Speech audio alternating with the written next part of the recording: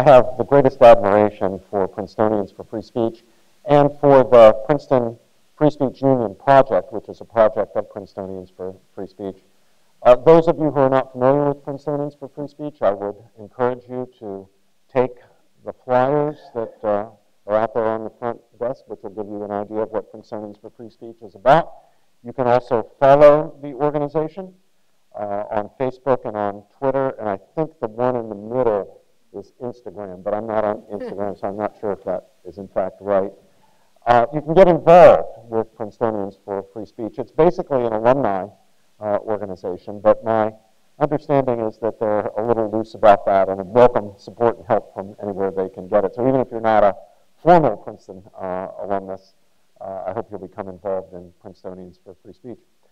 And what a delight and a pleasure it is to welcome to Princeton my dear friend and great free speech champion, Nadine Strossen. I'm going to let Nadine introduce herself. We decided that this evening we'll just introduce ourselves, but I do want to begin by saying how honored I feel to be presenting and in conversation with Nadine, who has been just a great warrior for free speech on campus and beyond. And the title of tonight's discussion is Civil Liberties on Campus and Beyond. And the main civil liberty that we're going to be focused on this evening is freedom of speech. By way of introduction, for those who don't know me, I'm McCormick Professor of Jurisprudence and Director of the James Madison Program in American Ideals and Institutions here at Princeton. I'm the former chairman of the U.S. Commission on International Religious Freedom and have been a member of the President's Council on Bioethics and the United States Commission on Civil Rights. My background beyond that is that I grew up in the hills of West Virginia, born and brought up there. I had a great epiphany that led me to the work I do, to my vocation as a scholar and teacher when I was an undergraduate at Swarthmore. Growing up where I grew up as the grandson of coal miners, I had come to think of learning, education, debating as essentially instrumental. We did these things in order to get ahead. We got an education in order to rise in the world, make more money, have more status, get a prestigious job. I had also inherited a view of conviction, of belief, that was essentially tribal. We believe what our tribe believes. We learn to defend on behalf of our tribe what our tribe thinks. And then, in a political theory survey course in my sophomore year, I was assigned Plato's dialogue Gorgias.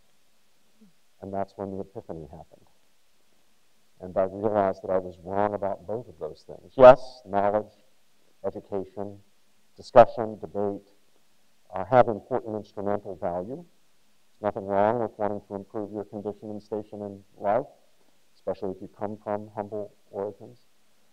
But that's not what discussion and debate and education and learning are most fundamentally about.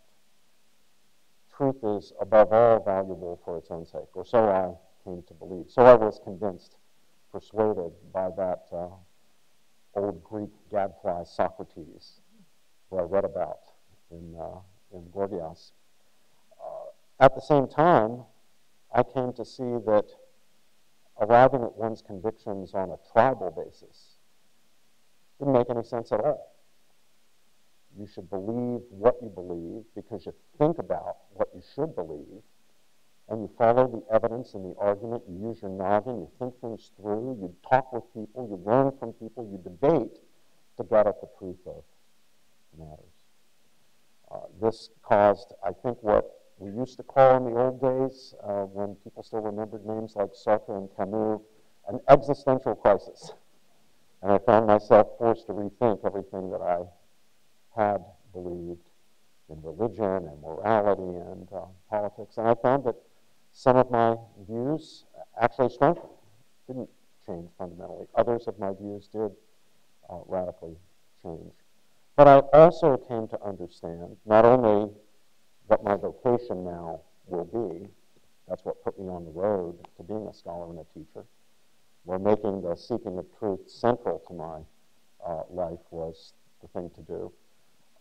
It also enabled me to come to see the importance of freedom as a condition of learning. Freedom of speech, freedom of inquiry, freedom of discussion. That if we're serious about the truth and getting at the truth, and if we recognize, as we absolutely must, our own fallibility, that we can get things wrong, and that we can be wrong not only about the minor and trivial and superficial things of life, but also about the big, important, profound things of life, matters of human dignity, the human good, human rights. If we recognize that we can be wrong about those things, then we will see the importance, the need for freedom, intellectual freedom, freedom of speech and discussion. We see the need for that freedom if we are to be sincere truth speakers and courageous truth speakers, if we're to speak the truth as best we're given to grasp the truth. So it led me to where I ended up here at Princeton, and to tonight's forum, where, as I say, I'm so honored to be in dialogue with my friend Nadine. Well, thank you so much, Robbie. I'm kind of smiling because you do what I always do when people ask me to introduce myself. I find I'm shifting toward talking about ideas and about my commitments, because that very much is who I am. I think it's, first of all, I again want to echo Robbie's thanks to Princetonians for free speech. This campus really has been a leader on free speech issues in no short measure because of Robbie's leadership with the Academic Freedom Alliance and the Madison Project, and I'll ask you about both of those. But also Stuart Taylor's organization has not only been instrumental in mobilizing alumni, which I think are really an under-tapped resource for promoting the classical liberal values that have been under attack on campuses from both ends of the political spectrum all across the country. So Stuart got that movement started at Princeton and has tapped in beyond alumni to other constituents of the community, including faculty and students. But his organization has also served as a model and inspiration for alumni groups at campuses around the country. And in fact, Stuart is a leader of something called the Alumni Free Speech Alliance. So there is now a coalition of alumni free speech groups. And to those of us who are toiling in the vineyards on campus, it really has been a wonderful support, and hopefully will continue to spread passion for free speech and open inquiry around campuses. So to introduce myself, I think Stuart did a very good job. Let me just add that I have, as far back as I can remember, been passionately committed to human rights and civil liberties.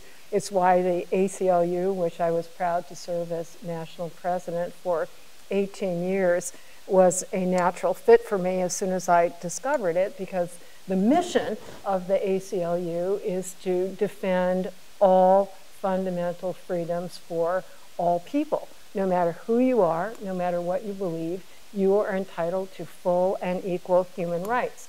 And of course, those should be guaranteed under the Constitution and the Bill of Rights. But as James Madison, I have to invoke him with special pleasure here in the presence of the founder of the Madison Project. James Madison, the chief drafter of both documents, said that they were only parchment barriers between government oppression and individual rights. They're only words on a piece of paper.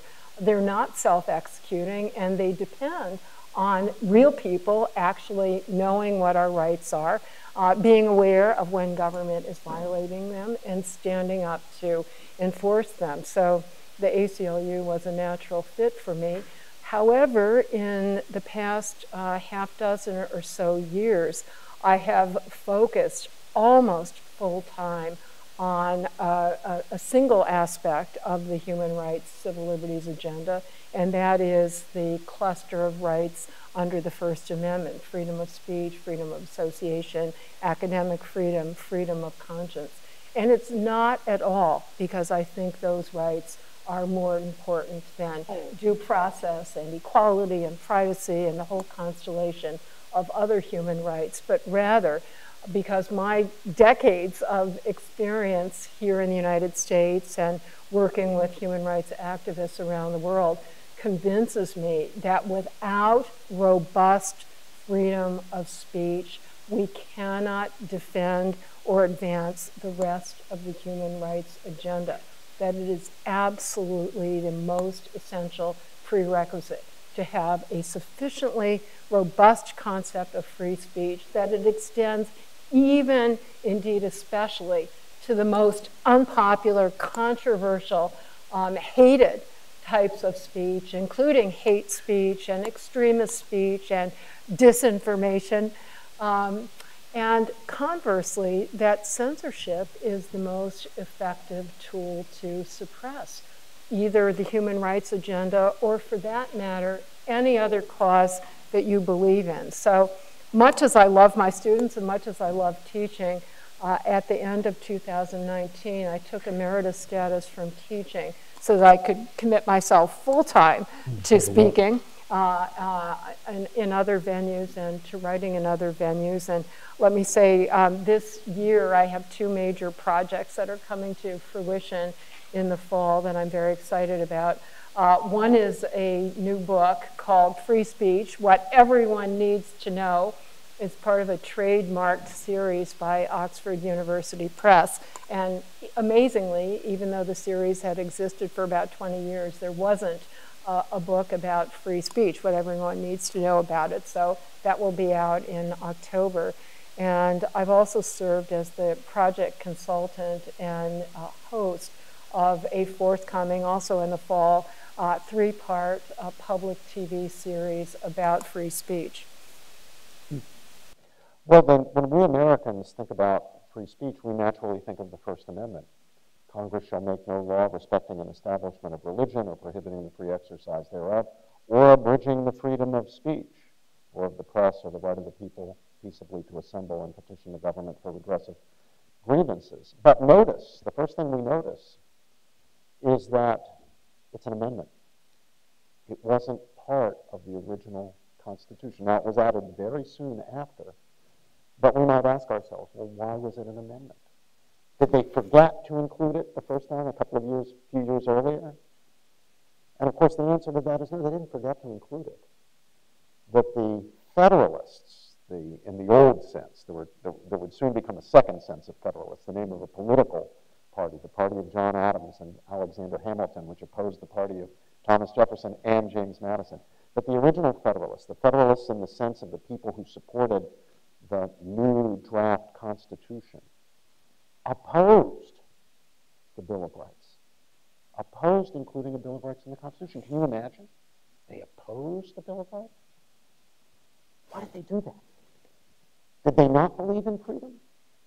Were they secretly against free speech, freedom of religion, freedom of assembly, the right to petition the government for redress of grievances? And of course, the answer to that question is no. They weren't against it. Well then, why did they deliberately choose not to include it?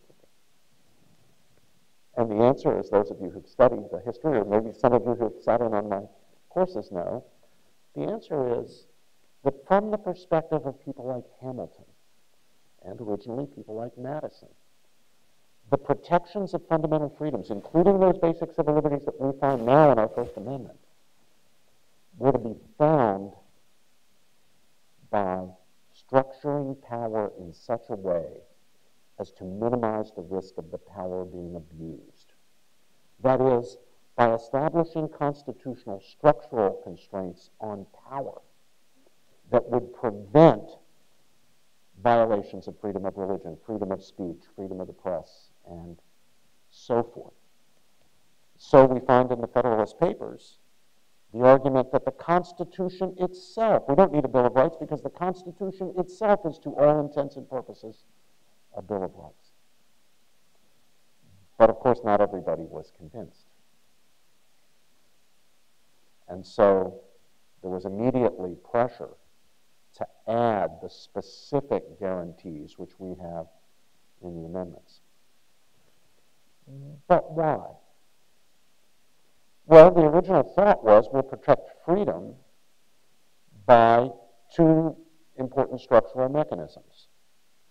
The first was by creating a national government that was unlike any other nation's central government. That is, a government of delegated and enumerated and therefore limited powers, not a government of general jurisdiction enjoying plenary authority to legislate on any matter it wanted. The general jurisdiction would be left to the states, governments closest to the people. They would exercise what in the British tradition were called police powers to protect public health, safety, and morals and to advance the common good. But the national government, which posed the greatest threat to civil liberty, would be checked by the fact that it was given no power to regulate speech, to establish a church, to restrict religion, to restrict the press. So why do you need a specific Bill of Rights? And there was the additional worry. If we enumerate some rights, we can't enumerate all of them. There are too many. If we enumerate some, won't that send the message that the others don't exist because they haven't been listed? And worse yet, won't it send the message not only to the rulers, but to the people themselves that we're not too serious about restricting power? You can do whatever you want, national government. You can do whatever you want, Congress, so long as you don't trample on these specified, protected areas, these protected liberties.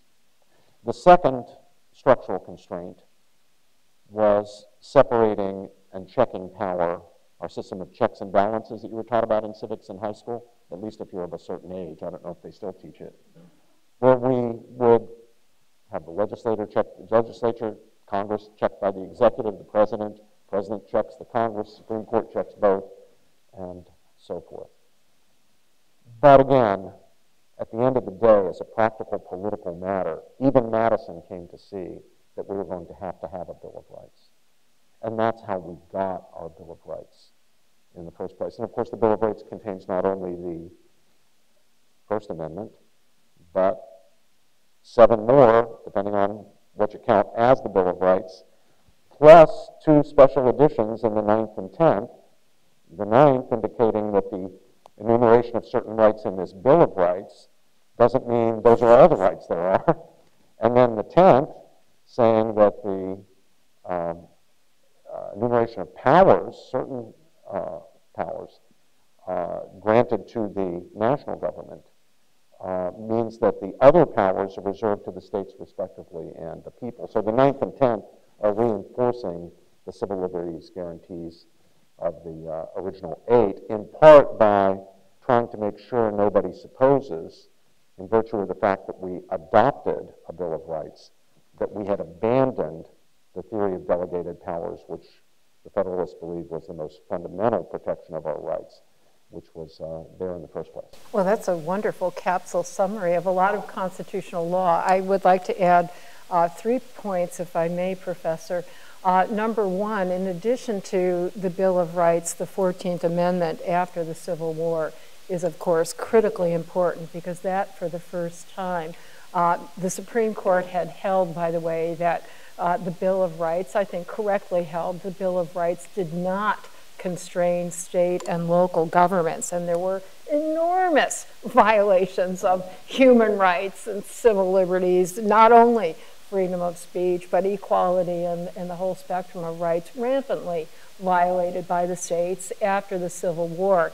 The 14th Amendment was added and ultimately interpreted as making the First Amendment and other federal constitutional rights applicable and enforceable against the states. So that's point number 1 of great practical significance. But point number 2 is, for all of this great constitutional language, the existence of human rights was negligible in this country for most of our history. So the First Amendment is added to the Constitution in 1791. It did not start to be robustly enforced until the middle of the 20th century.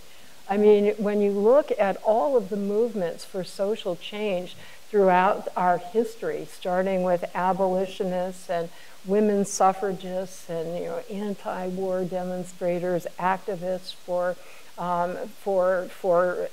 labor union rights, pacifists, every dissenting group was subjected to enormous censorship and punishment, despite the existence of the First Amendment and the 14th Amendment. Again, these are not self-executing guarantees, any more than the Equal Protection Guarantee added after the Civil War was honored in the breach through Jim Crow and lynching, often with the conspiratorial involvement of those who should have been protecting against the racist violence.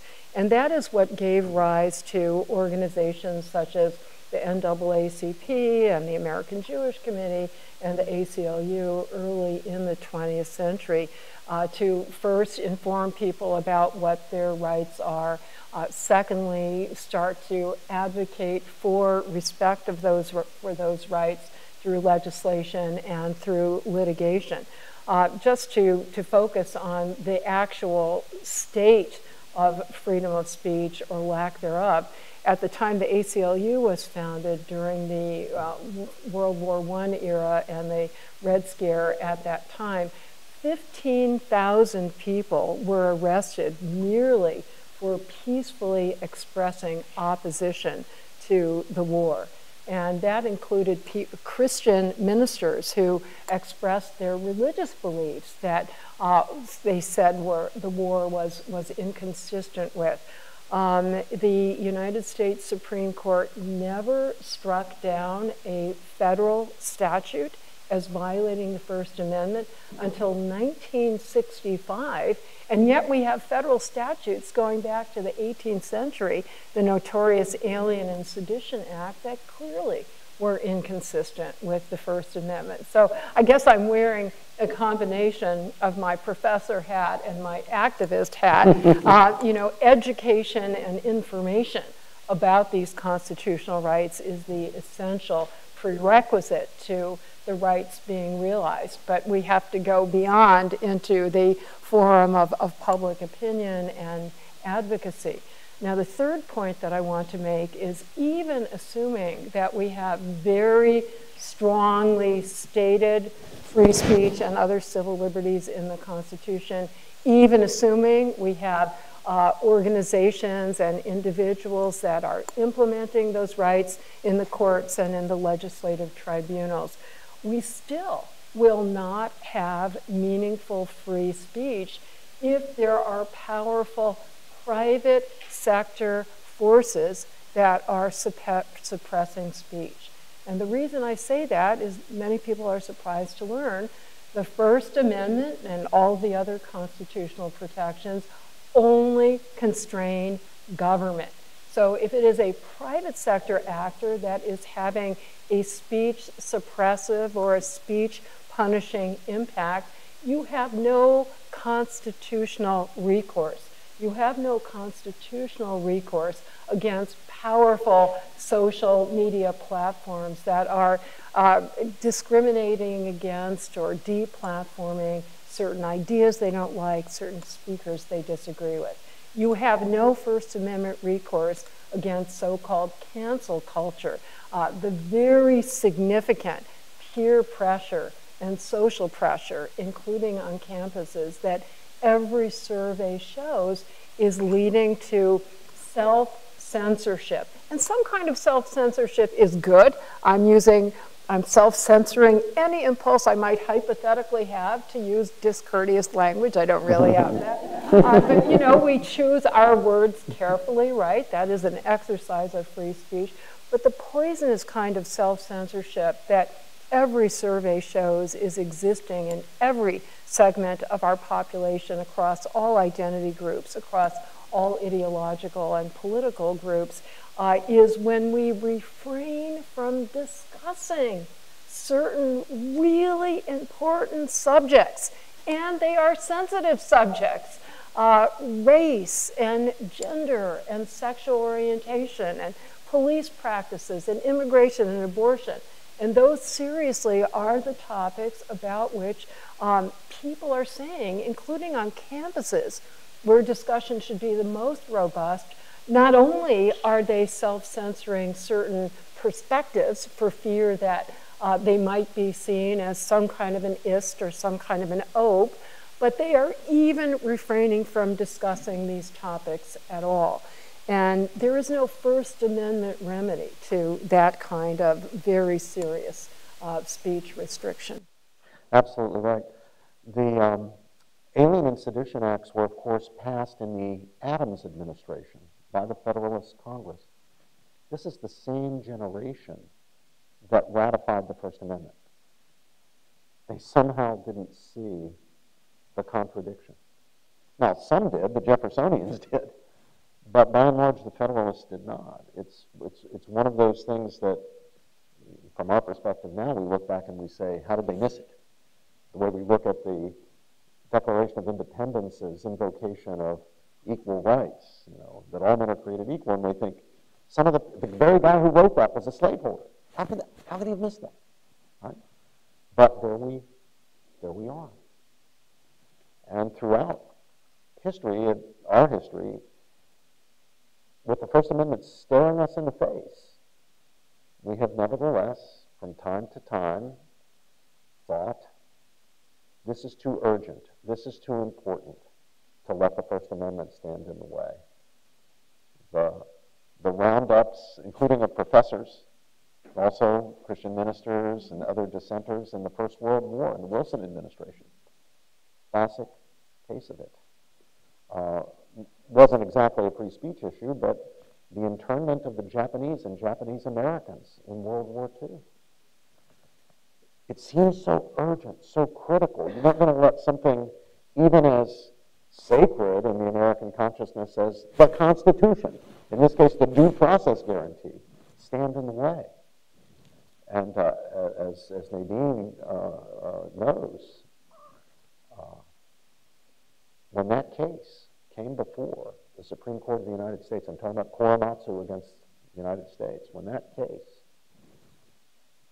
depriving of the due process, of fundamental due process rights of an entire ethnic group, including American citizens, when that came before the Supreme Court, the court's three greatest, most famous civil libertarians of the era, Frankfurter, Black, and Douglas, all voted to uphold the internment.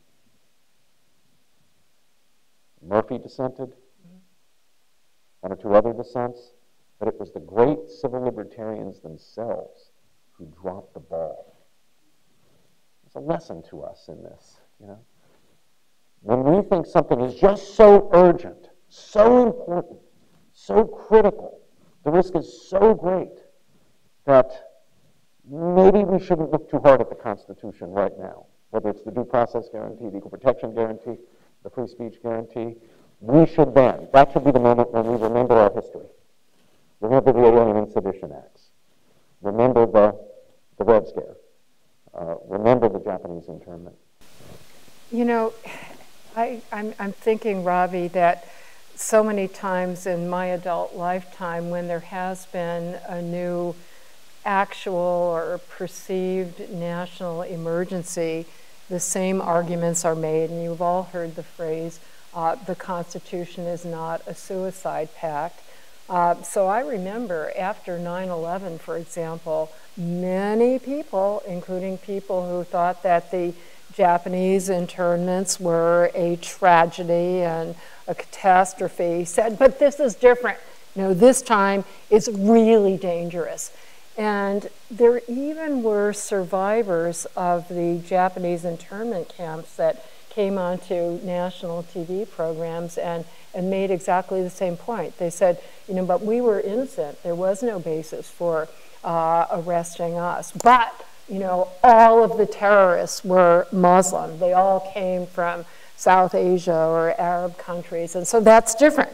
And I have to tell you that when the ACLU came to the defense of accused terrorists, so-called enemy combatants who were rounded up and incarcerated, many of them here in New Jersey, and also in New York, and held completely incommunicado, we were attacked as being unpatriotic, exactly as we had been in the Korematsu era when the ACLU was defending the Japanese Americans. And I remember at New York Law School, where I was then full-time teaching, we were very close to the World Trade Center, and so it was almost like a military zone. You weren't allowed into the school unless you could show identification that you were part of the school community.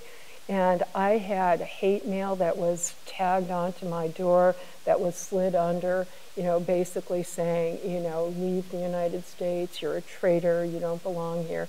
And I knew, heartbreakingly, because of the restrictions on access, that those messages were coming from members of the New York Law School community, you know, faculty members or students or staff members. Likewise, when the internet first appeared on the public and political and media radar screen in the early 1990s, of course, it had been known to scientists before that, but when the general public first became aware of it, there was this enormous moral panic, we would now say, about the danger of this powerful new communications medium, the very aspects of it that made civil libertarians and human rights activists very excited, that you could communicate more quickly, more cheaply, with more people all over the world. Well, that's very dangerous. And I tell my students, so they can understand the importance of the Supreme Court decision that bucked the popular tide here, that there was then a very influential magazine, I think it still barely exists, called Time Magazine, very widely circulated, I don't know what today's standard would be because we have so many diffuse media, but you know, most educated people were reading it. There was a cover on Time Magazine that showed a computer screen. This was to depict the danger of the internet, and there's a monster, horrible, you know, scary monster leaping out of the computer screen and grabbing a child. And the idea was that children were going to be endangered by the availability of this medium. So Congress greeted it with the same type of measure that has greeted all new communications media throughout history, going back to the printing press, with a law heavily censoring it, which almost nobody voted against on either side of the aisle. It was signed by President Bill Clinton, a liberal Democrat, and the arguments were, well, yeah, of course we were wrong about the dangers of the printing press, and of course we were wrong about the dangers of television and radio, and you name every new medium had been graded this way. But this really is different, so this time we really do need to protect children from the danger of the internet. And, you know, thank goodness for judicial review. As I said, almost nobody in Congress voted against it, but the Supreme Court unanimously struck it down under the First Amendment in a case that I'm very proud to say goes down in history under the name of Reno. That was Bill Clinton's Attorney General, Janet Reno, versus ACLU. And so, you know, I always, to have this historic humility, I have to say, I'm sure that we are engaging in some discriminatory, you know, conduct, that we are benighted in or limited in our views of civil liberties, that a future generation is going to look back on and say, how can you do that? Yeah, I don't know whether future generations won't look back on us that way. I suspect you're probably right, but of course they might be wrong. That's true. I think the key thing to bear in mind is not the question, how will history judge us? Mm-hmm. It's the recognition that we all have that right now, all of us, beginning with me, but all of you, and everybody out there in Princeton and in New Jersey and in the country and in the world right now has some beliefs in his or her head that are false. Mm-hmm. Right? If I ask the question, how many of you have only true beliefs in your head? You have no false beliefs. Not a single hand would go up.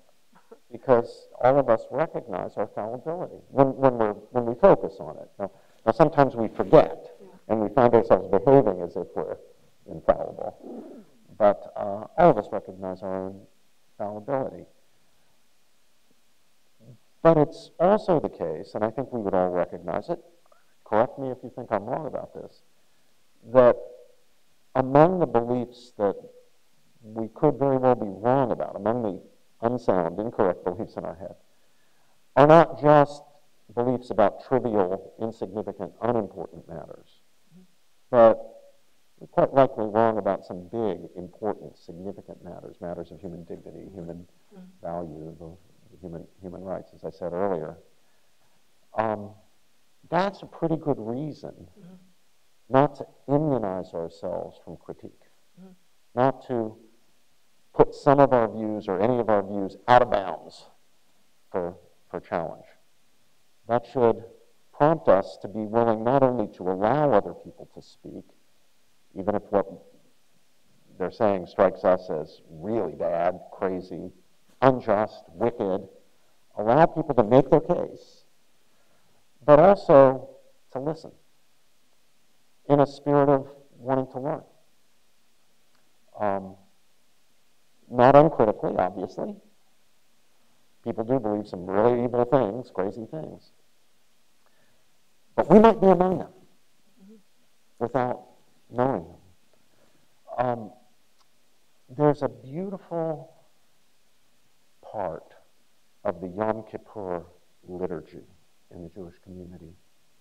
Yom Kippur, for our non-Jewish friends, is the Day of Atonement, where repentance is sought corporately. It's not like a Catholic confession where you go individually. But corporately, the community gathers on the Day of Atonement to repent from sins, and it does require the confession of sins, again, corporately. And there's a beautiful part where, in the congregation, we strike our breasts and say, we have lied, we have stolen, we have committed adultery, we have borne false witness against our neighbor. And then, and this is so telling, this captures so much wisdom, we strike our breasts and say, we have been zealots for bad causes. Now, as far as I know, you don't commit adultery by accident. You don't bear false witness against your neighbor by accident. But with being a zealot for a bad cause, who's a zealot for a bad cause on purpose? We're only zealots for bad causes because we think our causes are good. We're convinced that our causes are good.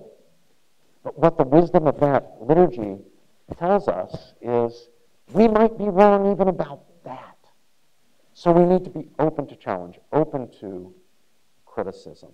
And I think that's the spirit of the genuine commitment to free speech, where free speech is understood not simply as an abstract right, or even as something that we should recognize and acknowledge for other people, just to be fair. After all, we want to be able to speak our minds. It's only fair that we let you speak your minds. I think it goes deeper than that. If we're really serious about self-criticism, if we're really serious about truth-seeking, if we want to swap out as many of the false beliefs in our head as we can, especially about the big important questions, for true beliefs, that's the real reason to not only respect free speech formally, but to get into the game, be willing to listen. Really, what I'm saying here echoes what we learned from John Stuart Mill, the great English theorist of civil liberty, in the second chapter of his book on liberty. Now, full disclosure, I've made something of a career out of being a critic of John Stuart Mill. I'm critical of Mill's utilitarianism. I'm critical of Mill's libertarianism. But I think he really nails it in that second chapter of On Liberty, which is the chapter entitled Of Liberty of Speech and Discussion. I think that's it. The title's very much like that. Because there he makes the point that the real basis, the real ground of recognizing the importance of free speech is that we need it to get at the truth of things, to overcome error, to swap out those false beliefs for true beliefs. He says if you and I disagree about something, we're having a discussion, there are only a limited number of possibilities. You may be right and I might be wrong. But if, as a result of my allowing you to challenge me, allowing you to speak, you persuade me of the error of my ways and move me from error to truth, then I should be very happy. I should be very grateful. Thank God I was open. Thank God I had the liberty, you had the liberty to challenge me. The other another possibility is you might be partially right but partially wrong, and I might be partially right and partially wrong. If as a result of our discussion, and you're having the freedom to challenge me, I can correct the part that I'm wrong about, then again, I should only be grateful to you and grateful that you had the freedom to challenge me, and consider myself fortunate that I was willing to listen. But then he takes the hardest case. What if it turns out, just as a matter of, from the God's eye perspective, you are entirely wrong and I am entirely right? What have I got to benefit? What's the point of letting you speak? What's the point of listening to you? Here I think Mill makes a really powerful point. He says, even if that's the case, by listening to your challenges, entertaining your objections, having to think about what the answers to your questions are, I will deepen my understanding of what I know. I will deepen my understanding of the truth. After all, it's one thing to know that something is the case, so you check the right box on the SAT score.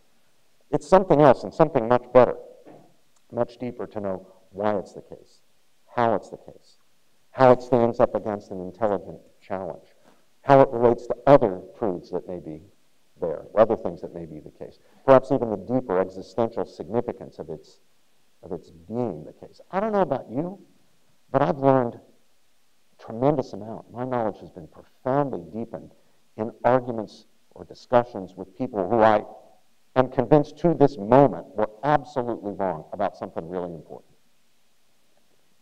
What is there not to like about that? And how tragic would it be if I had the power and exercised the power to shut that person down because he was wrong?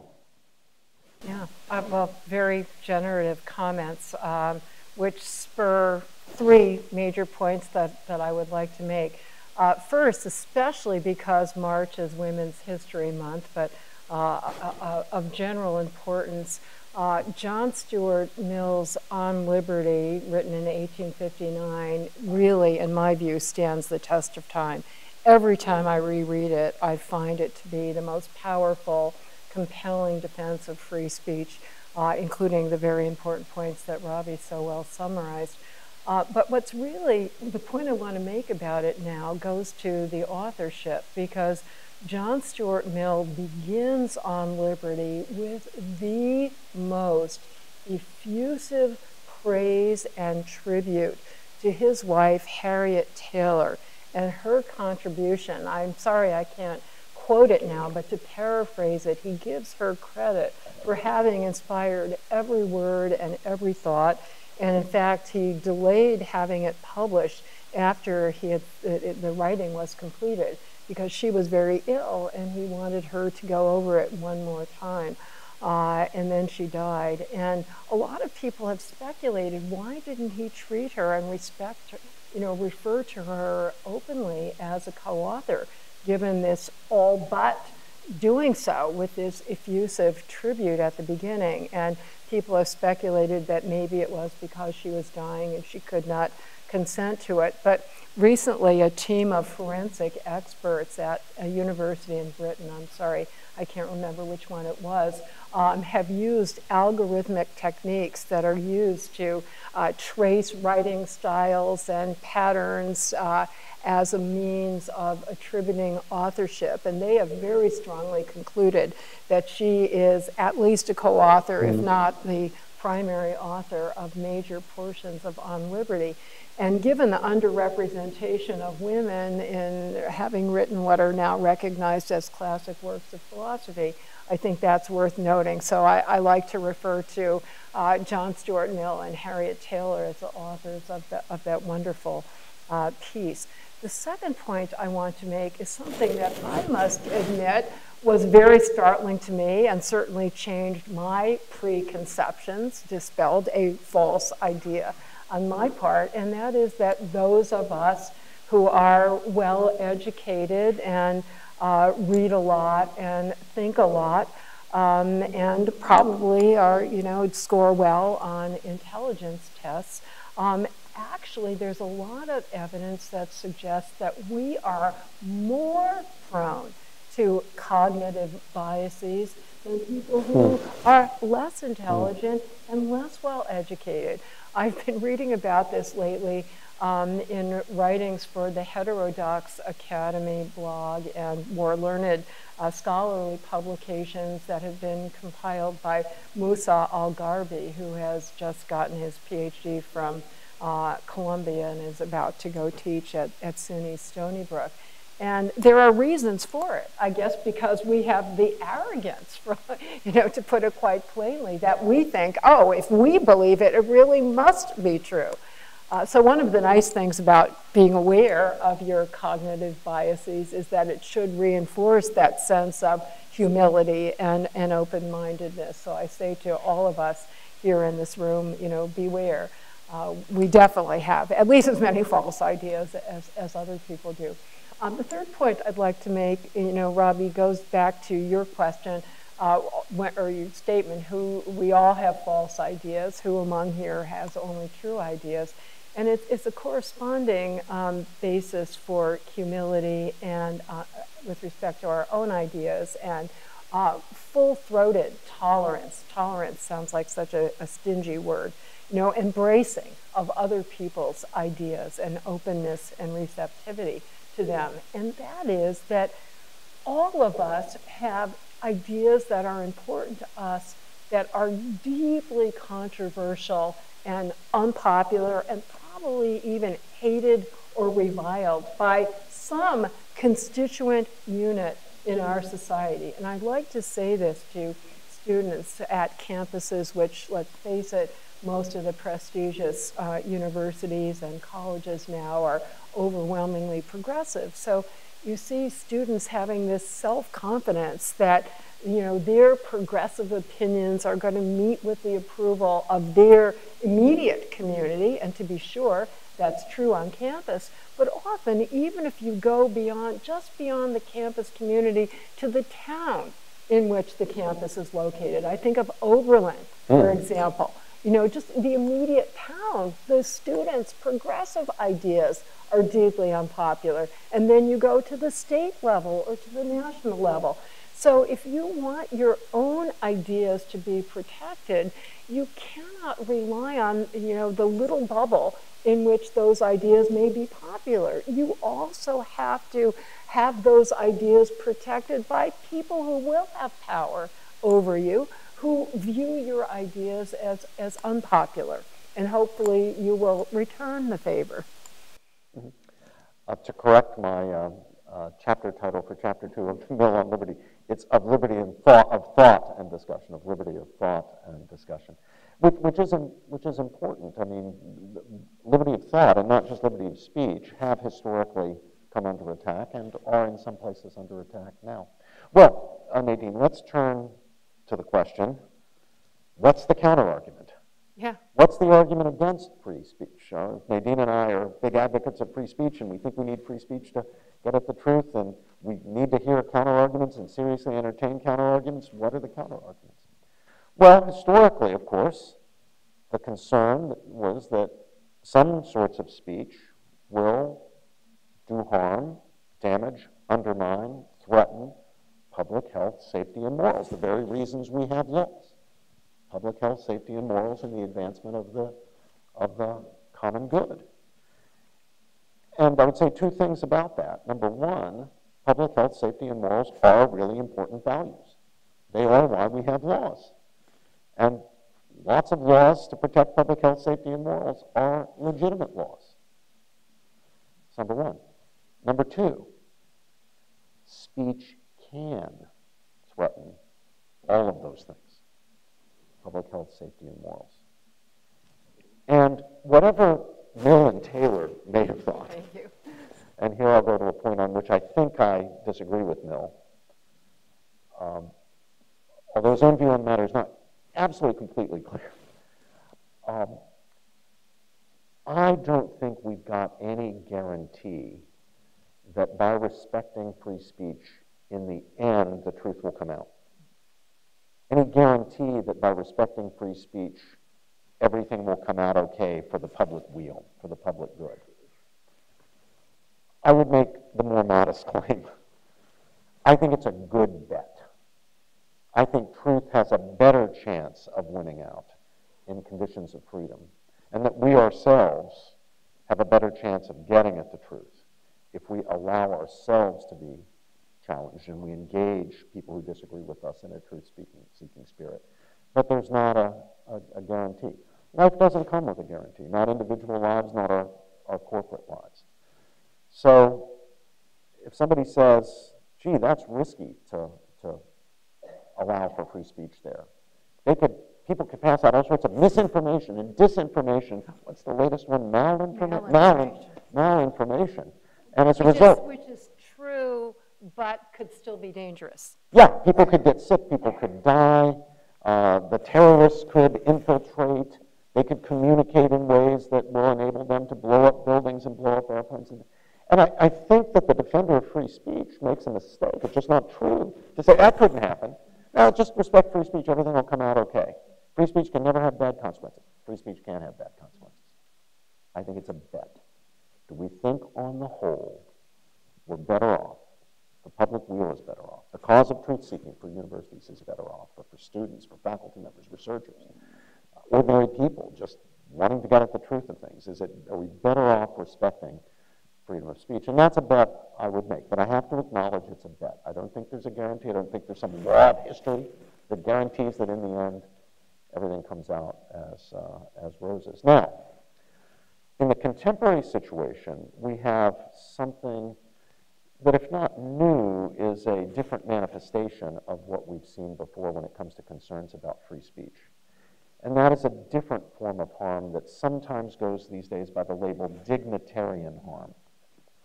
We can't allow free speech because if we allow free speech, or complete free speech, or unfettered free speech, or free speech in this university, or free speech in this dormitory, it will be used to personally attack people because of their identities, harming their dignity, making them feel like outsiders, undermining their perception of themselves as people who are respected in this community and are fully parts of this community.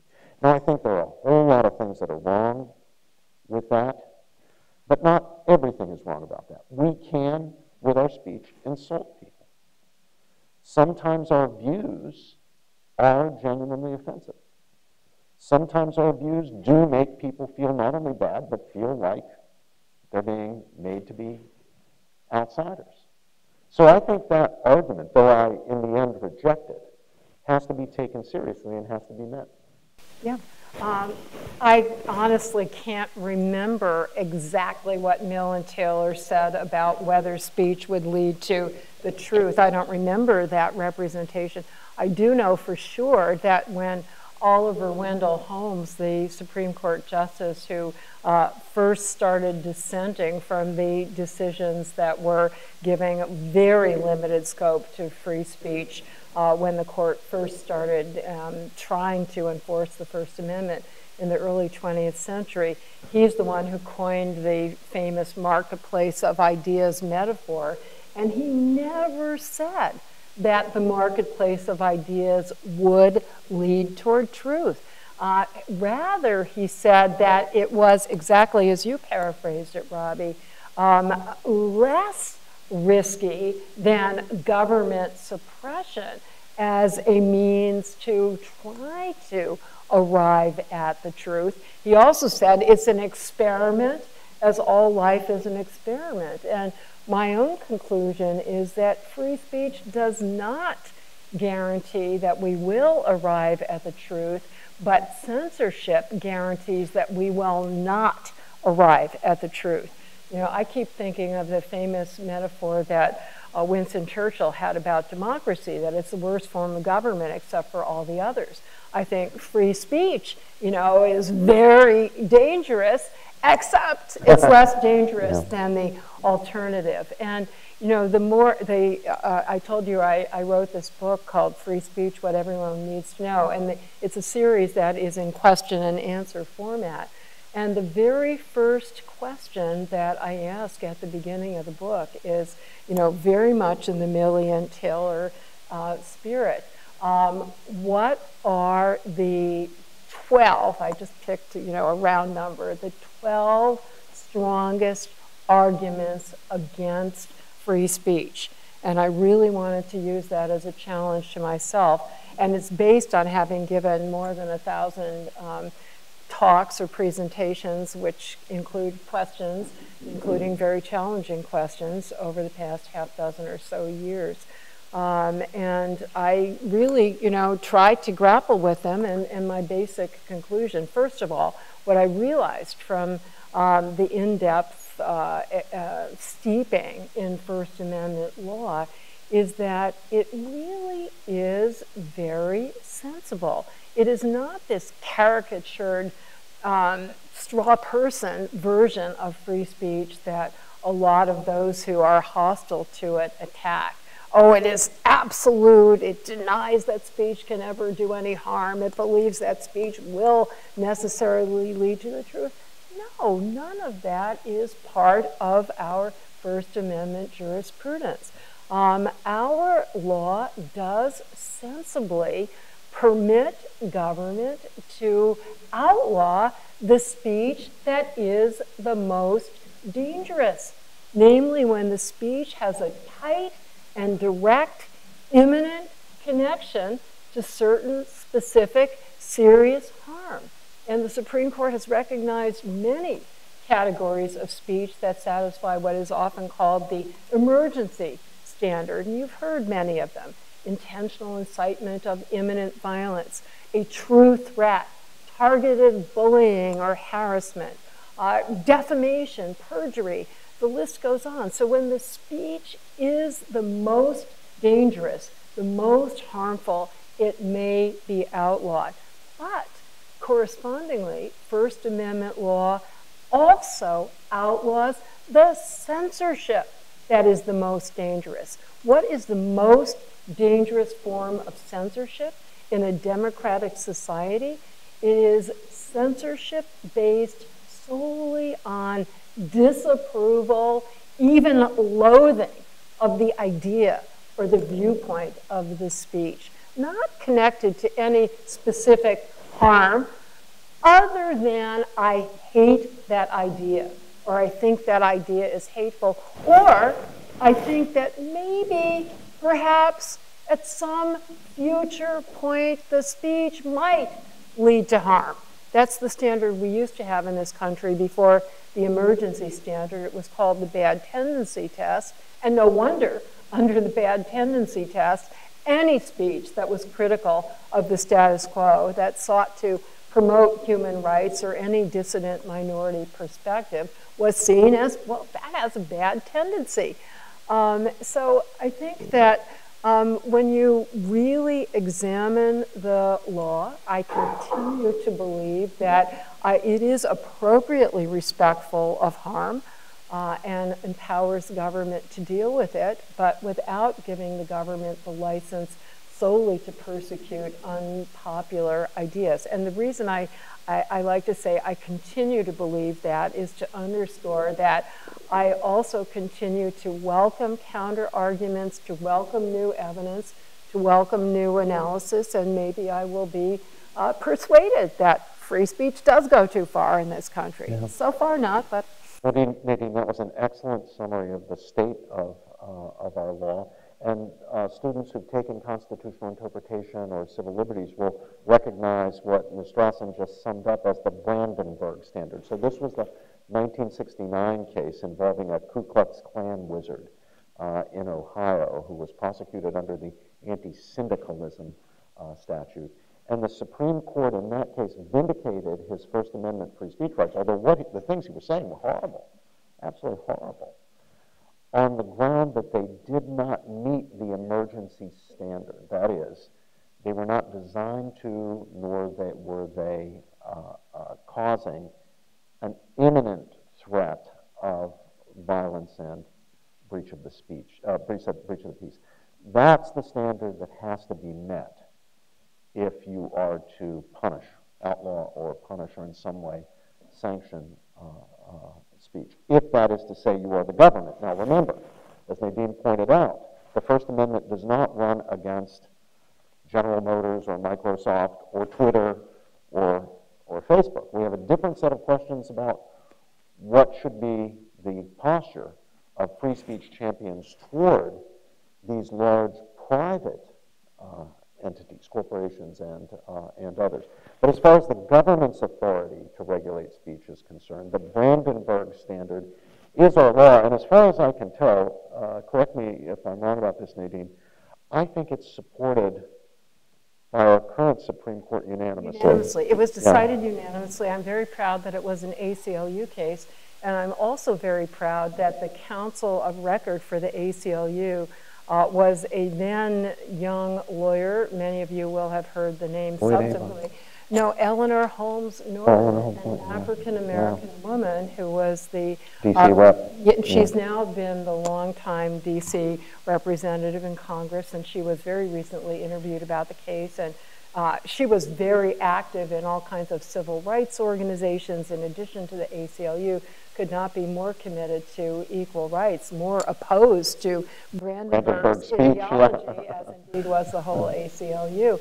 And she continues to be very, very proud of it because she said she knew that the primary, or among the primary beneficiaries, would be her friends who in the Student Nonviolent Coordinating Committee and others who were championing civil rights. And by the way, you know, this is true for the NAACP and Martin Luther King. They were all opposed to censoring even hate speech that was racist, because they knew that their speech would be among the first to be targeted, and as indeed it was throughout the South and also in certain other parts of the country. Nadine, it seems to me, and I wonder what your view is on this, that under the Brandenburg Standard, we have the explanation for why Donald Trump cannot and will not be prosecuted, whatever else he may be prosecuted for his January 6th speech. There are some people who argue that Trump should be prosecuted for inciting the assault on the U.S. Capitol. This brings the Brandenburg case center stage. So the question is, do Donald Trump's remarks meet the standard that has to be met if you're to prosecute under Brandenburg? It looks to me like the answer to that is pretty clearly no, but I'm wondering if you may disagree. So as with all First Amendment standards, it's very fact-specific. The exact standard is the speaker has to intentionally incite imminent violence or lawlessness that is likely to happen imminently.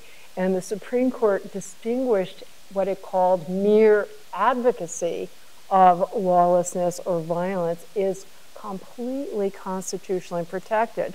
Incitement is a different matter, and every fact is relevant. So I think to prove intent is quite difficult. And when you look at the language that Trump used, a lot of it was incendiary, but he also said something like, "go in peace," which may be enough to get him out from under the Brandenburg Standard. I should say there actually was an attempt to hold him liable under that standard when he was running for president in 2016. At one of his campaign rallies somewhere in the Midwest, there were some anti-Trump demonstrators who had no right to be at a Trump rally, and so he urged some of his supporters to get him out of here, get him out of here. I think he said punch them. I know he didn't say that, but they were in fact assaulted, and they say that they were injured. And he had some other tough rhetoric, such as, you know, in the old days we would pay for your lawyers, right? But the judge who ruled on that case said, well, it's a close question. But Trump also said, don't hurt him. Don't hurt him. And the judge said that tipped the balance. So I think that likewise in the January 6th context, to say go in peace may get him out from under the Brandenburg Standard. And regardless of what you think about Trump, let me say, always think of a speaker that you think should not be punished, and you want to make sure that your interpretation of the Brandenburg Standard, whatever you think about Trump, would also satisfy you in that case. So I can tell you very conveniently the ACLU is always defending people, the free speech rights of people with very different perspectives. A couple of years ago, we were in the Supreme Court defending the First Amendment rights of DeRay McKesson, who is one of the leaders of the Black Lives Matter movement. And he was making a very rabble-rousing, incendiary speech against police abuse and police brutality at a rally at which there was some unrest, and somebody threw a brick at a police officer and injured the police officer. Of course, the person who threw the brick is culpable, but has never been found. And there was, however, a lawsuit that was brought by the police officer against the Black Lives Matter movement and against DeRay McKesson, and he was actually held culpable for the injury to the police officer by the lower federal court and by the Intermediate Court of Appeals. So the ACLU represented McKesson in the Supreme Court, and we argued that the Brandenburg Standard should be the one that applies, and he should not be held culpable. And that seems to me to be an analogous case. I was explaining this to somebody, and he said, so you're saying that what's good for Trump, what's good for DeRay McKesson has to be good for Trump. And yep. That's a wonderful heuristic device. Yeah. So just think of the speaker not as the Nazi Brandenburg who you hate, but of, you know, whatever incendiary figure on the other side you may happen to like. Back to the argument against free speech, an argument that has emerged, and at least I've only been hearing it for the last year or two, is Marcusean, Paradox of tolerance. Yeah, or the repressive tolerance. Right. Yeah. So the Marcusean argument goes something like this. Yeah, free speech, we're for that. But free speech is only a valid tool in the hands of the marginalized seeking liberation from oppression. That where free speech is given to the powerful and the oppressor, then it becomes a bad thing, a weapon itself of oppression. So we don't need to be concerned with the free speech rights of the powerful, only with those of the marginalized, the victim class, the oppressed. When free speech is flexed in the cause of, say, anti-racism, that's good. But when it is some powerful person or some political figure or wealthy person or person who doesn't fit into the victim category, but is rather, at least as a member of a class, a victimizer or an oppressor, that's a different story. You don't have to respect free speech there. In fact, free speech there is just a cover for oppression. Well, I couldn't disagree with that more for many reasons. One of which is who has power is rather debatable in many circumstances. So I think, for example, of a university situation where one might think that a tenured professor, let's say a white, cis, hetero male, right, has all of the indicia of power and security, and a student, let's say a minority female student, is at the opposite end of the power spectrum.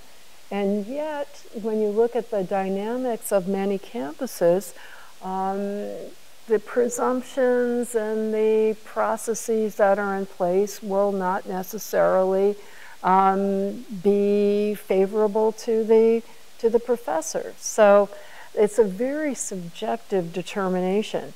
Beyond that, it seems to me that once you allow somebody to make the determination that certain people, however you define them, whether in terms of power or any other dynamic, are to be privileged and others are to be disfavored in terms of their exercise of any rights, who makes that decision?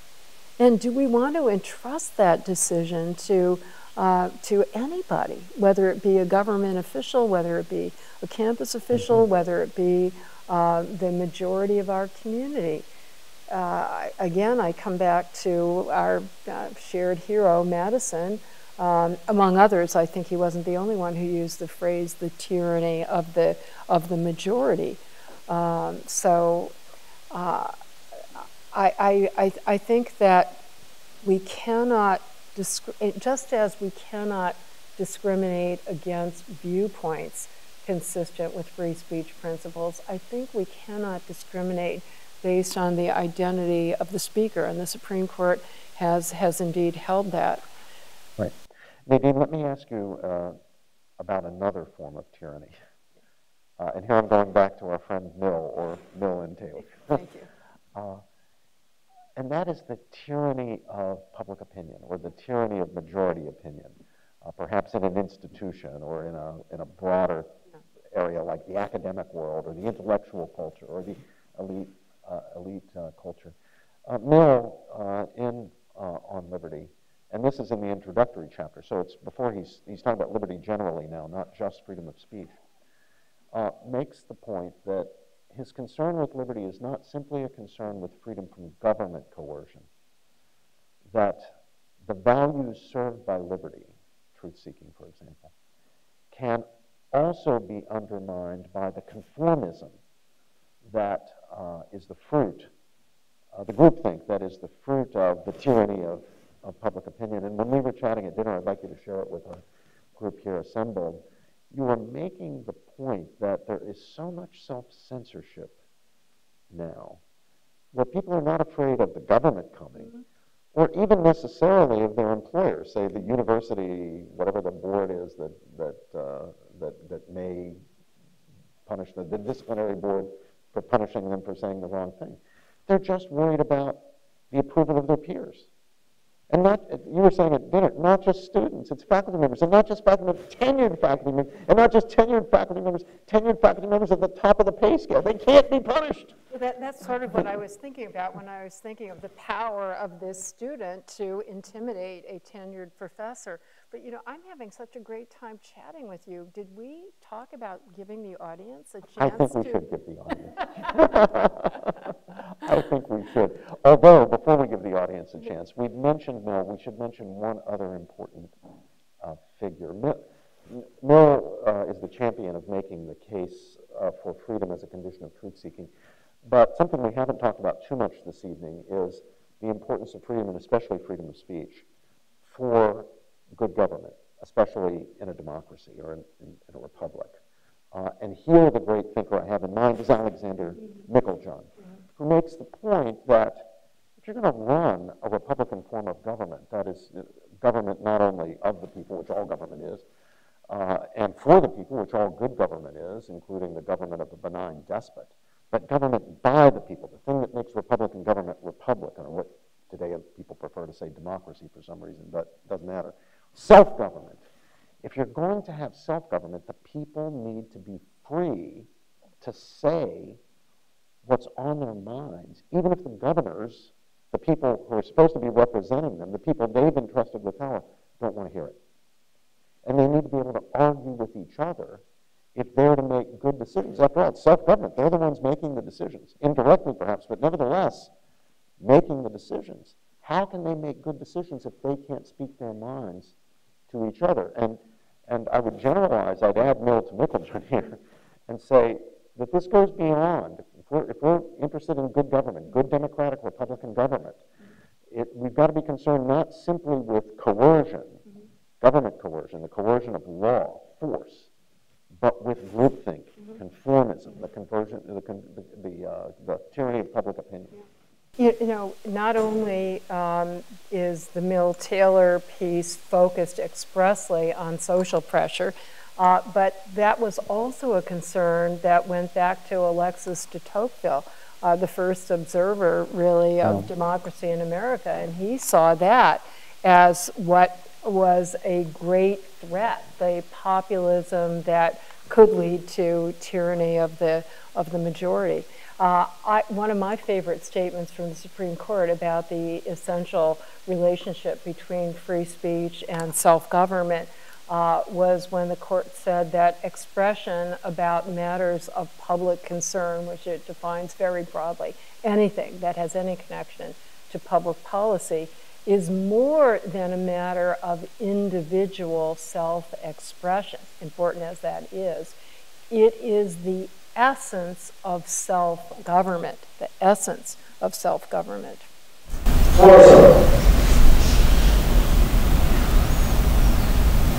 Yes, sir. Well, first of all, thank you both for the exciting discussion. Someone coming from a very different context. Russia. Yeah. I wondered specifically about the last thing in your conversation. Whether you might think that when it comes to campus, we might need extra protection institutions that could protect tenured professor vis-a-vis the student body. And if you think that there is such a need, what could that institution be? You might want to talk about the academic freedom movements. Well, yes. First, I should point out to the audience that you gave a wonderful paper in the Center for Human Values on the situation for Russian academics right now under the Putin regime and the tremendous pressure on Russian scholars to avoid saying anything that could get them in trouble with the authorities. I had the pleasure of being the respondent on that paper. Well, there are organizations, para-academic, you might call them organizations, that have been formed historically and being formed even today to try to protect academic freedom. For scholars, yes, but also for students. The sort of original, the grandfather of them all was the American Association of University Professors, the AAUP, which in 1915 put out its first formal statement of principles of free speech. And that's still a very important document. They put out a second statement, much shorter. It was, I think, just before the World War, 1940, yeah, 1940, and that is also worth examining. I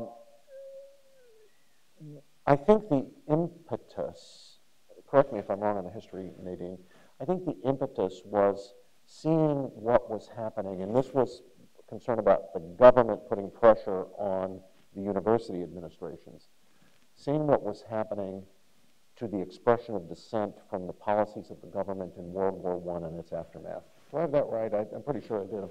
Yeah. And so the National Association was formed to press universities to adopt these principles. And most universities, at least most public universities, and many of the major private universities, adopted those principles. And I think they served pretty well, including through what we call the McCarthy period of the 1950s, when suspicion of sympathy with communism or the suspicion that somebody was a communist, maybe even the fact that someone was a communist, would be used as a ground for removing that person from an academic post or from opportunities for academic preferment or things like that. More recently, well, and then of course organizations that weren't exclusively focused on the academic life, like ACLU, also took cases involving... The Scopes case, yeah. one of our earliest cases, was evolution, premised that on an academic freedom theory, the right to teach evolution in public schools. And more recently, new organizations have formed. Some, the Heterodox Academy is one. Heterodox Academy, as I understand it, and I've been involved on their advisory board, perceives that one of the problems for academic freedom is the lack of viewpoint diversity in colleges and universities. The group think that conformism creates conditions which jeopardize academic freedom. So Heterodox Academy is concerned about academic freedom, but it's focused on one of what it regards as the principal causes or conditions for the threats to academic freedom, the idea of viewpoint diversity. It was founded by Jonathan Haidt, who's a social psychologist at New York University. And then most recently, in exactly 2 years ago, in March of 2021, I and some others at Princeton joined with people like Nadine and others at other universities around the country to form the Academic Freedom Alliance. And that was founded on the principle that we find in the NATO Charter, Article 5 of the NATO Charter, which treats an attack on one as an attack on all.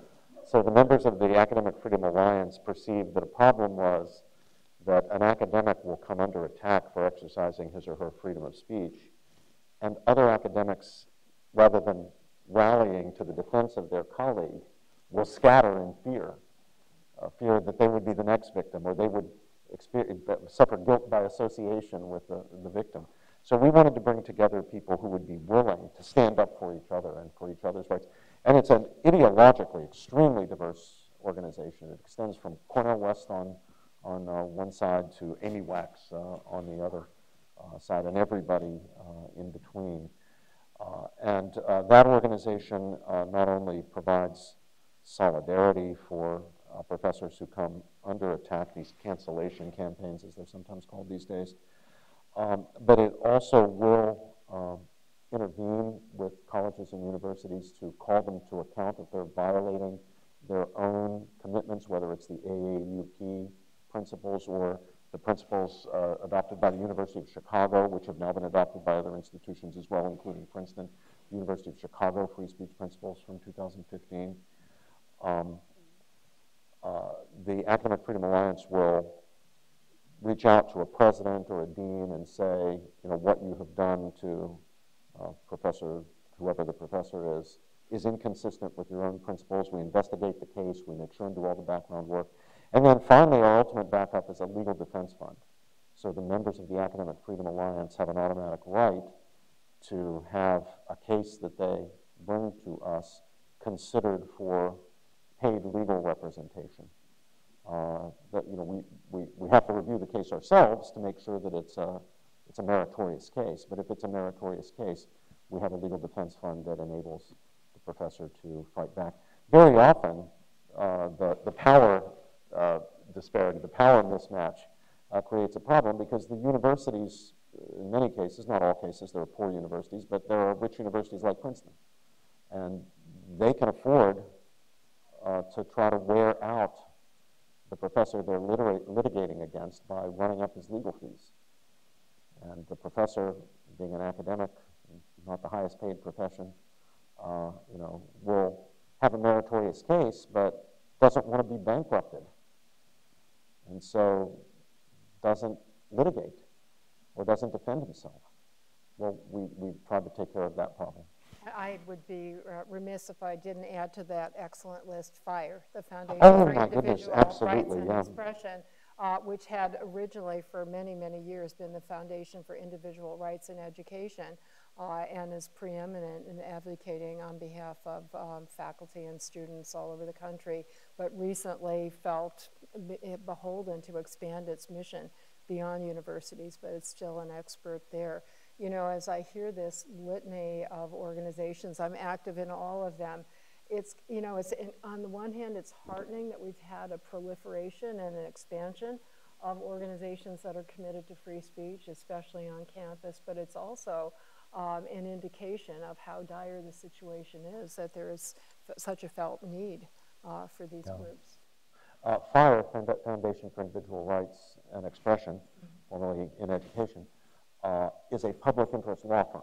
So it's different from the Academic Freedom Alliance, which is an alliance, or the Heterodox Academy, or for that matter, the AAUP. It is a public interest law firm that litigates on behalf of victims of academic freedom violations.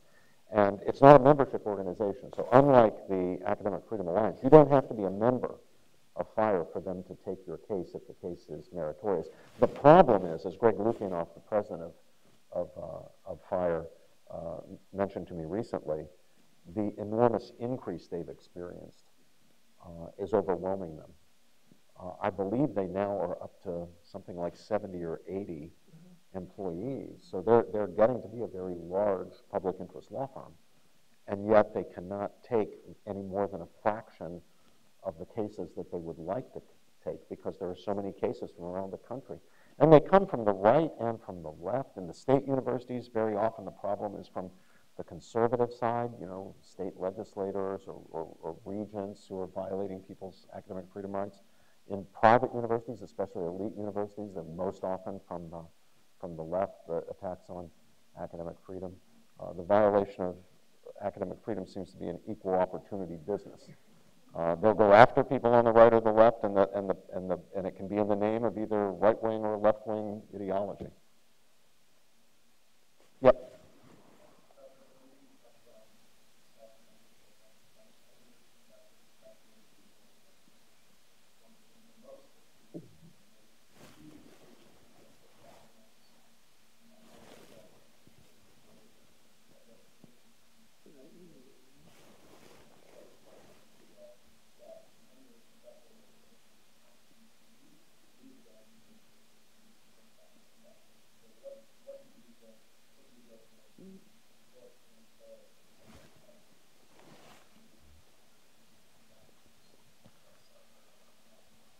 You know, Jonathan Haidt and other social psychologists who are experts on human behavior and motivations cite many studies about the conformity bias, which is kind of discouraging, including among well-educated people. But the counter evidence from social psychology, and I'm sure there are people in the audience who are experts, I'm just quoting experts, I'm not one myself.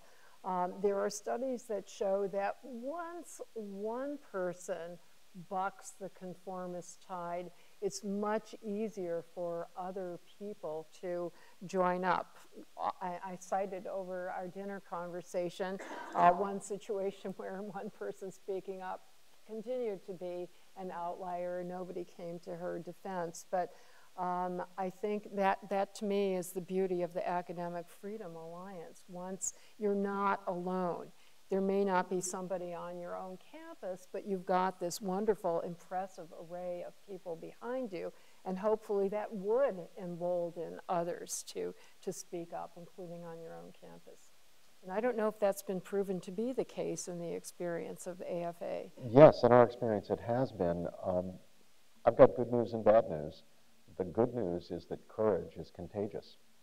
If someone models it, if someone exemplifies it, other people are willing to step up and do courageous things. The bad news is the same is true of cowardice. Mm-hmm. It's contagious. If people see other people cowering, mm-hmm. other people holding back out of fear, not standing up for a colleague who has been unjustly attacked or had his or her academic freedom violated, you're more likely to get cowardice. So we need at least a few people to get the ball rolling by standing up boldly, and it's really important that there be models of people standing up for the academic freedom rights of people who are known to be of the opposite political or moral or religious viewpoint from theirs. That's really critical. If all people see is we stand up for the people on our side, but we don't stand up for the people on the other side, that's a really bad message. And there needs to be models of people standing up. Well, like you were talking about the ACLU and the Brandenburg case. I mean, Brandenburg was a Nazi. He was. Yeah. And I think it's also really important for each of us to be critical of our political tribe when they are engaging in censorship. Yeah. And you know, it's easy to criticize the other guys for censoring opinions that you disagree with. Yeah. Yes, in academia, correct me if I'm wrong, but I grew up in it, and I'm not currently in it.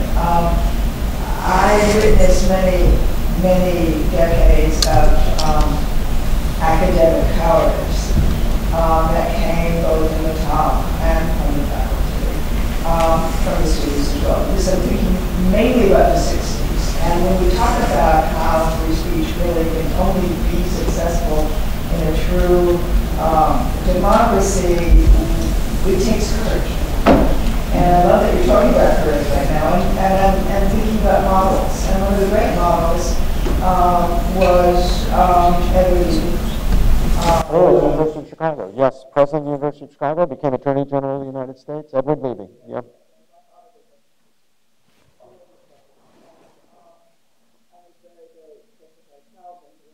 Oh yes, another great University of Chicago law professor. Yeah. So I'm wondering, and I feel like a number of other presidents and universities, the administration got about them and stood up at a certain point, but you may know this has gone too far in these articles, and this is how we are going to conduct dissent and differences of opinion within the university situation. I'm wondering if there's any president now whom you admire in that way. I haven't seen him, but I wonder if there's anyone in leadership positions in academia right now on the level of Edward Levy. Well, the first name that would come to mind when you mention Edward Levy, of course, would be his successor at the University of Chicago. There may have been, I think there were professors, Hannah Gray, and then Bob Zimmer, Robert Zimmer.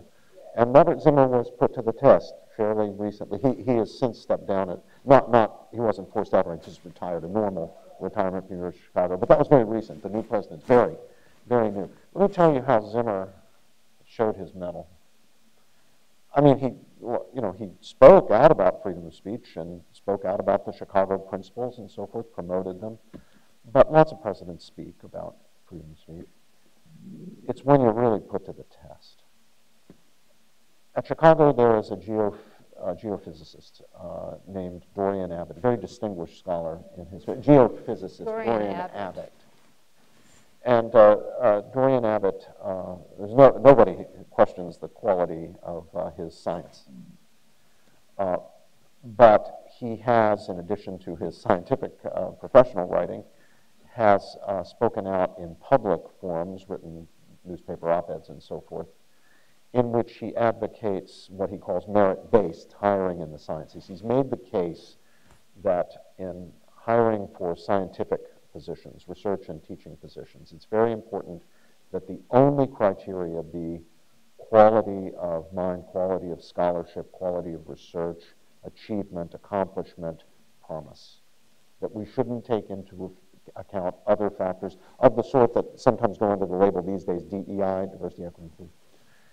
Well, as a result of speaking this opinion, which is very unpopular in the academic world, at least right now, including at the University of Chicago, he came under fire, and the petition was ginned up, and it became a national controversy where there was pressure to punish, to fire, to get rid of Dorian Abbott, who's a tenured professor.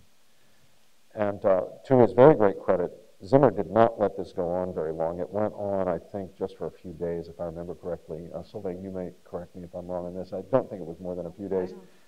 Not even that long. And not even that long, Nadine says. And Zimmer just put out a statement that was very clear. Chicago believes in free speech. We don't punish people for their opinions. Doesn't matter whether I agree with those opinions or disagree. Now notice he also didn't say something like, well, I condemn what the man said, but of course he has the right to say it. No, Zimmer did it right. He prescinded from saying anything about the substance of the issue. He said simply, we believe in free speech. Chicago believes free speech is absolutely essential as a condition for the truth-seeking mission of the university. Nobody is punished for their opinions at Chicago. And that ended it. It actually ended it. Right. There's a case of standing up to the people who wanted to punish people for speech. And what happens when somebody stands up to they back down? Exactly. And Dorian Abbott was the professor whose prestigious titled lecture about geophysics at MIT was canceled by MIT because of the same kind of pressure. And I don't understand why university presidents don't do what Zimmer did, even putting aside the free speech benefits, because it is most effective in quelling the controversy. If you apologize or condemn, or worse yet, cancel, it doesn't end the controversy. It just fuels the fire. Oh, the apology wasn't strong enough. the condemnation wasn't strong enough.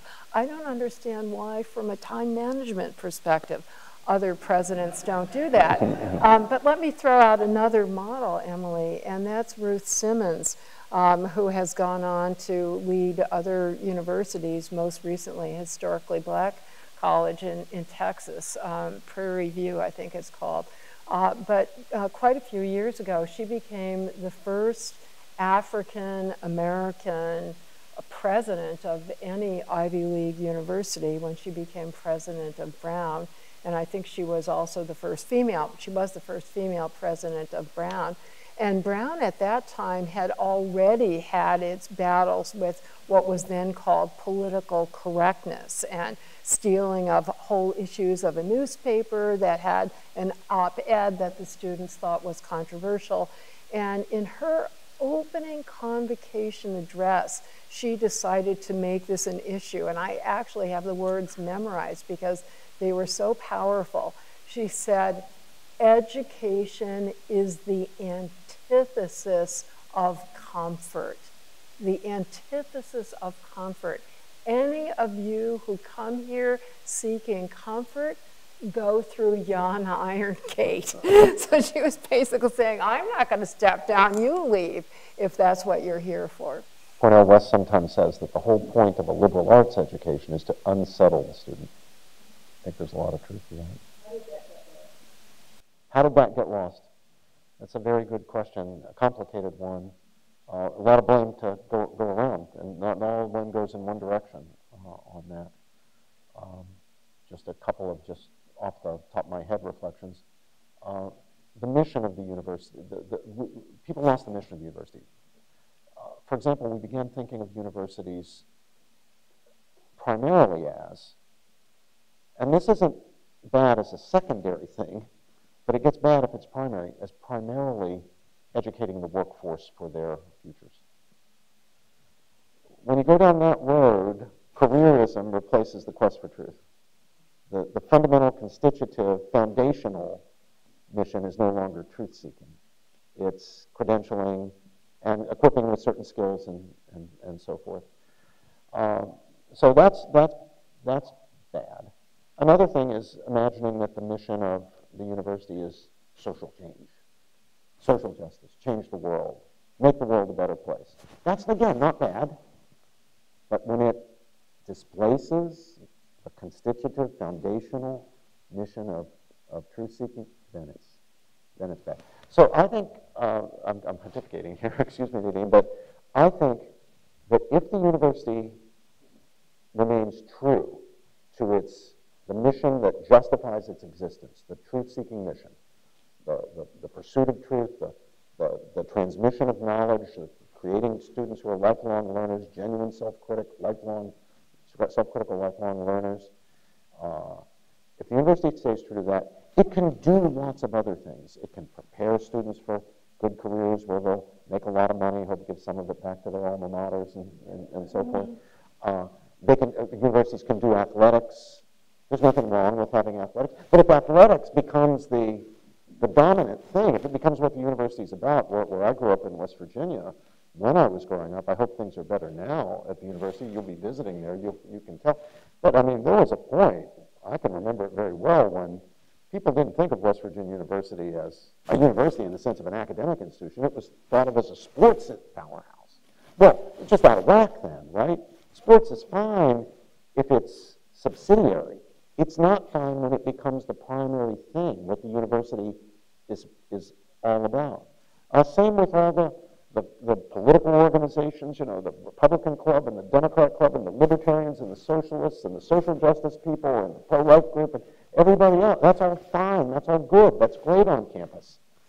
But if that becomes the mission and displaces the truth-seeking mission, it's not fine anymore. I think that some of the strands that would explain this sad transformation, in addition to the ones that Robbie has elucidated, are laid out in a book called The Coddling of the American Mind, co-authored by Jonathan Haidt and Greg Lukianoff. And in addition to those factors, they talk about changes in parenting and, you know, kids being brought up by helicopter parents and emphasizing safetyism and overly protecting kids. And some of the impetuses are very positive, you know, the very strong motive to be concerned about bullying and to be protective of, concerned about other people. There becomes an over tendency to protect against harmful words. Again, words can be harmful, but the protection is doing more harm than good. Ruth Simmons' point there is very applicable. If you want to be comfortable, if you want to be safe, if you want to be settled, you shouldn't be in a university is not the place for you if it's a real university. Well, with that, let me thank everyone for coming out, and thank you to Stuart Taylor and Ed Ringling and Princetonians for Free Speech.